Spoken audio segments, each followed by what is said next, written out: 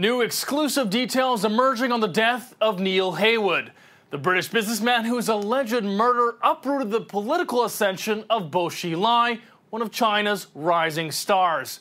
Our exclusive report from sources with knowledge of the police investigation say Heywood was killed after threatening to expose the financial dealings of Bo's wife, Bo Xilai.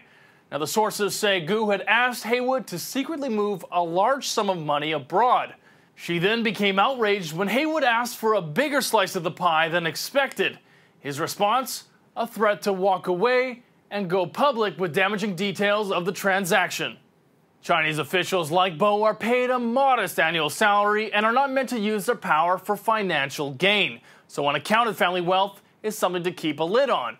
Heywood was earlier reported to have helped Bo's now 24-year-old son, Guagua, gain access to top British schools Harrow and Oxford.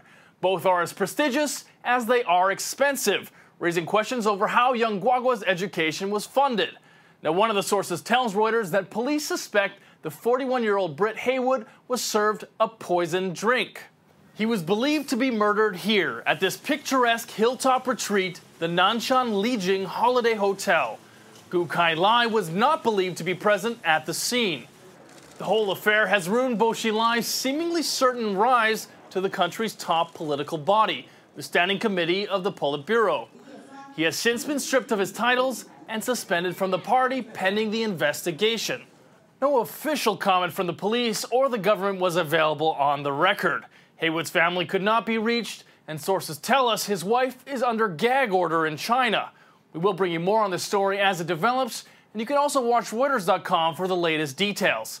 I'm John Gordon with this exclusive report from China.